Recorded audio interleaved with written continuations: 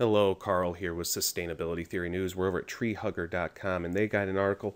The latest insulation could be toast. Literal burnt bread.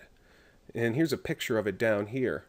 They just basically took bread and baked it to the point where it was charcoal carbon.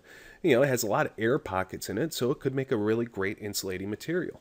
They say it's fireproof at this point, which, you know, I think charcoal burns pretty well, so I don't know how they can claim that. But I would imagine it would make a great insulating material. And it could be cheap and abundant, and you wouldn't need to mine it or chemically produce it in test tubes. Just you can get flour and water anywhere, right? A little bit of yeast, of course, to get those air bubbles in place.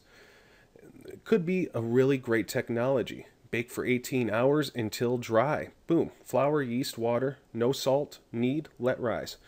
Boom. It's easy. Easy recipe. And they got the picture of the woman baking bread here just to show you how you could almost make your own insulation like this at home. Use this as a recipe to do it yourself. Well, if you do that, please leave a comment in the comments below. Let me know how it goes. And you can read more about this story in the link in the description. If you'd like to see more news headlines like this, subscribe to my channel. Have a great day.